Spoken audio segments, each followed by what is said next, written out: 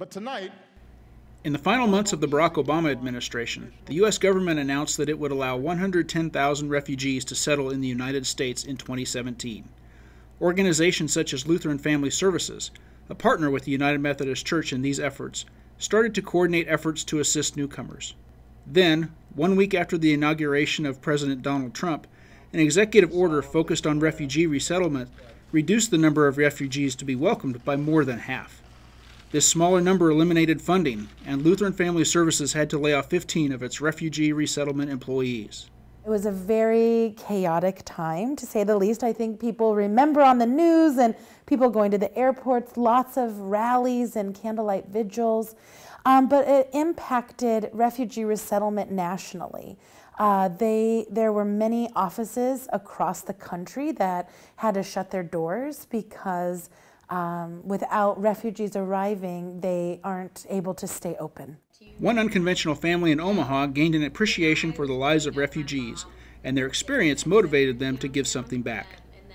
Two retired United Methodists from First UMC in Omaha welcomed a Muslim African-American teenager, Lima, into their home in 2012 when her mother died from pancreatic cancer. Donna and Coiner Smith didn't know at the time that their relationship with Lima would produce another rewarding chapter in life. Recently, the Smiths decided to donate a sizable and undisclosed amount of money to the Omaha nonprofit, enough to keep the Endangered Refugee Resettlement Program open for at least one more year. Several years ago, a couple of years ago, then rather than donate a lot after we die, we would like to make a donation, a significant donation while we were still living to see the results of it. And so we were kind of sitting there waiting for the opportunity when along came the Lutheran Family Services. The Smiths say they made the donation for Lima and for her mother, and because of what they have learned since their lives crossed paths. You just want to go in and do what you can do to help, and it's a very unusual circumstance. And for a 16-year-old to even have the concept that her mother wasn't going to be here anymore was just, how can you deal with that? Donna found herself among a group of United Methodist women helping care for Lima's mother. Donna sat with Lima's mother in the hospital and learned from her about her teenage daughter.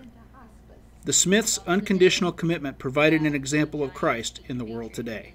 My life still managed to maintain some semblance of normality through all of it, and a lot of that was through Donna and Coiner, and so I think that part of the reason their relationship grew was they, whether consciously or not, did a very good job of gradually sort of like handing off responsibilities to each other so that it was less traumatic of a change, and so it was a very natural progression for me. Lima's mother was not a refugee. Indeed, she had fled from Afghanistan in the 1980s and eventually immigrated to the United States and became a citizen after a successful career as a doctor in Afghanistan and later as a head doctor at a refugee camp in Pakistan. These people are not terrorists. They're our families, their mothers, their granddaughters, their children, they're the sick.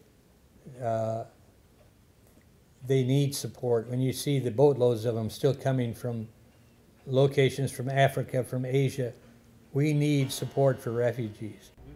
Though Lima was not a refugee, her mother's desire for her daughter to find a better life in the United States inspired the Smiths. Perhaps it inspires you too. Tonight's offering will go to Refugee Relocation Services to help welcome the strangers among us and to show the love of Christ in the world today.